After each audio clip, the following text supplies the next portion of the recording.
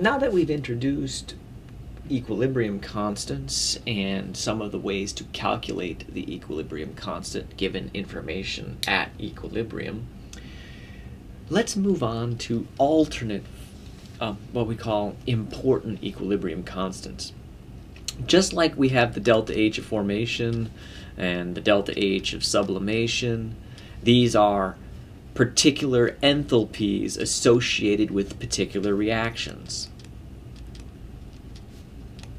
And so what we really care about is also the reaction associated with them. So too do we have equilibrium constants that have specific reactions associated with them. So we've already talked about Kc and Kp.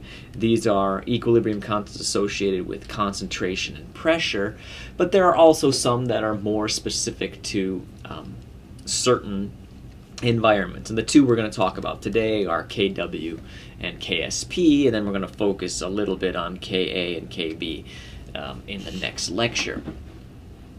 So let's talk first about Ksp and Kw. Kw is the often called the water dissociation constant, or the water autoprotonalysis constant, or my particular favorite, Kw. So this is the equilibrium constant associated with the following reaction. H2O undergoing, well, depending on how you look at 2H2O, liquids going to form H3O plus aqueous and the hydroxide ion. Now, if you remember our discussion about these equilibrium, Kw is, again, products over reactants, but because this, a liquid water in its liquid state, we need to eliminate it from the equilibrium. So this is the form of the equilibrium constant for this reaction would be H3O plus times OH minus, and done. Now, as it turns out, that water at 25 degrees centigrade, Kw always has the value of equal to 10 to the negative 14th, or 1 times 10 to the negative 14th. This is very important. This fact gives rise to our entire pH scale. So we'll talk about that in more detail in next week's class. So what this means is that any compounds interrelated via an equilibrium and an equilibrium constant, they are not independent of one another. That means that if you change the H3O plus concentration, the OH minus concentration responds. And so the two are always connected via this equilibrium, which is a constant in this case, Kw. So that means that we can use the predictive properties of this to say, okay, what is the hydroxide ion concentration when the hydronium ion concentration is equal to something or another? And this is central to what we're dealing with when we deal with the acids and bases and pH. So the take-home message is anytime you have something linked by an equilibrium, they are not independent. That means that the values of one are controlled by the values of the other. Another specific equilibrium constant is Ksp. Ksp is the solubility product constant, and it is specific to some sort of salt. We'll just say MX3. This is a solid dissolving in water to form, in this case, the ions. So when a salt dissolves in water and releases its respective ions, there is an equilibrium associated with it. In this case, the equilibrium is the product of the ions that's formed. M plus 3 raised to its respective power, and the anion raised to its respective power.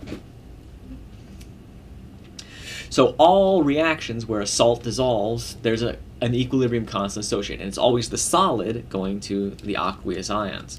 Again, that means the solid does not show up in the equilibrium. So for something like lead chloride, the KSP of that material equals 1.7 times 10 to the negative fifth. So what does that tell us? It tells us that this is a very small number, and if, just to review, very small equilibrium constants mean that the reaction favors primarily the reactants, which is another way of saying that lead chloride does not dissolve. So that's just a review. This is where your chemical knowledge comes in. Very large, very small equilibrium constants relate to reactions. But we can do better than that. We can actually do some predictive measures too.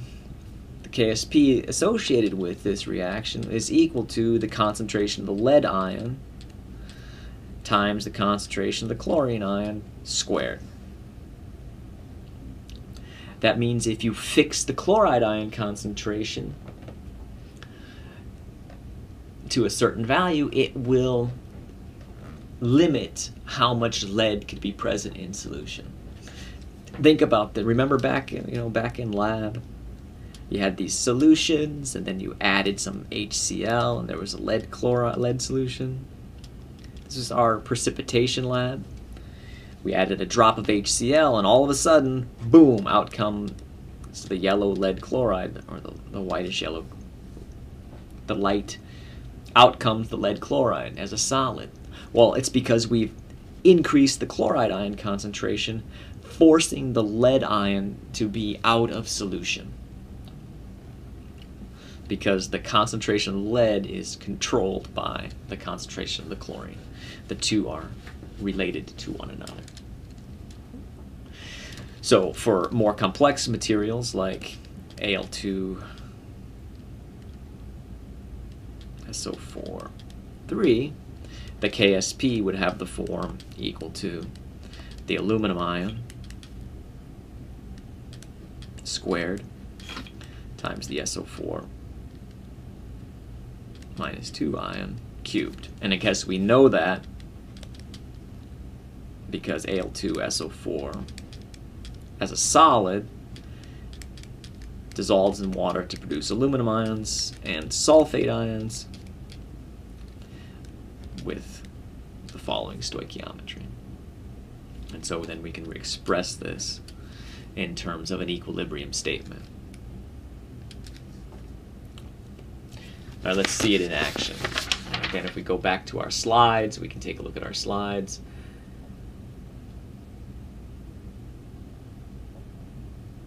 And we'll start with a simple one. What is the hydroxide ion concentration when the H3O plus concentration is 5.8 times 10 to the minus third molar?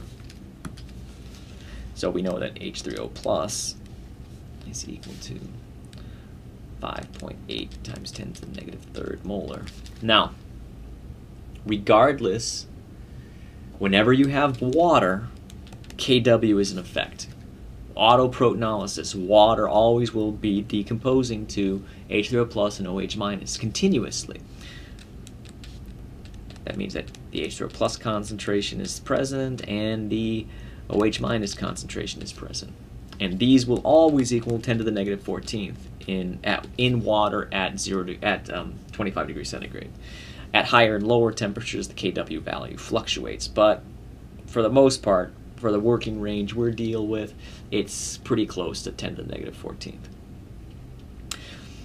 By fixing it to 5.8 times 10 to the minus third, that means that the OH minus concentration has to be Kw divided by H3O plus equal to OH minus. We can plug those into our calculator and obtain a value. So what that means is plugging those values in. Again, Kw is equal to 10 to the negative 14th divided by the H3O plus concentration. The H3O plus concentration in this case was 5.8 times 10 to the negative third. And we can solve for the OH minus concentration of 1.72 times 10 to the negative 12. So, simple algebraic manipulation.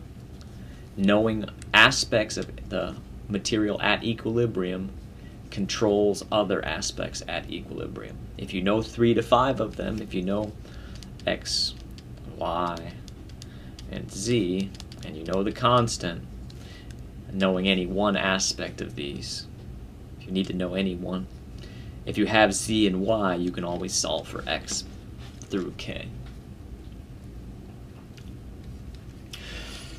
So let's take a look at a similar problem that deals with the lead chloride. Again, knowing what KSP is for lead chloride, the KSP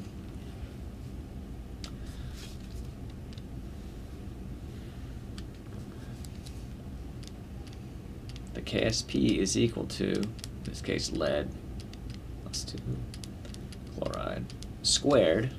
Again, we know that from the reaction of PbCl2 in equilibrium with lead ion and chloride ion, 2 of them, in fact.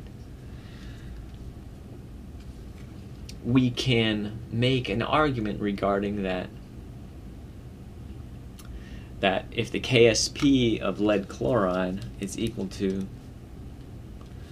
1.6 times 10 to the negative 5th, what's the maximum lead concentration that would be possible before the lead chloride starts to precipitate? If you have a chloride ion concentration equal to 4.21 times 10 to the minus 3rd. As you slowly ramp up this, the equilibrium constant, the equilibrium expression says that at equilibrium, the lead will have a chloride, has to be related to chloride ion via KSP, and so KSP divided by the chloride ion concentration squared will equal the maximum lead concentration before it precipitates. So in this case, it's 1.6 times 10 to the minus 5th divided by 4.21 times 10 to the minus 3rd, in this case squared, will equal the maximum lead iodine concentration.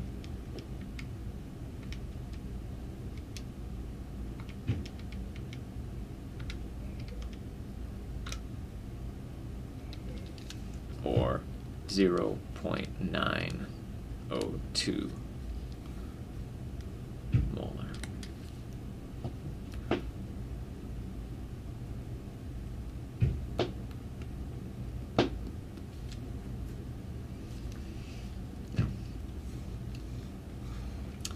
So let's play another game. Let's change this around a little. What chloride ion concentration would be required to precipitate 0.1 molar lead chloride? Lead.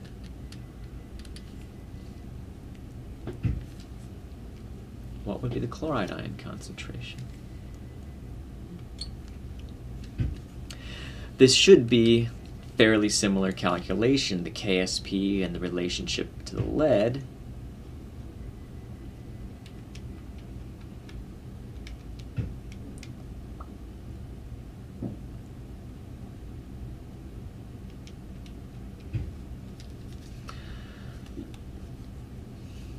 Except that the only wrinkle is that once we set up the equation, this will be equal to the chloride ion concentration squared. And so we have to take the square root of both sides. And numerically, the way to do that is actually to plug those values into your calculator. And this determines that the maximum chloride ion concentration, what is the minimum chloride ion concentration required to precipitate the lead, would be equal to at least 1.26 times 10 to the minus 2 molar. Now, if you did it right, you should be able to take this chloride ion concentration and this lead concentration, and they should return you the equilibrium constant. And I get 1.6 times 10 to the minus 5th, which is equivalent to our equilibrium constant. So KSP and KW, what they mean, what the reactions are, and how to utilize them. But the other trick to remember is they're just equilibrium. It's just their specific equilibrium reactions.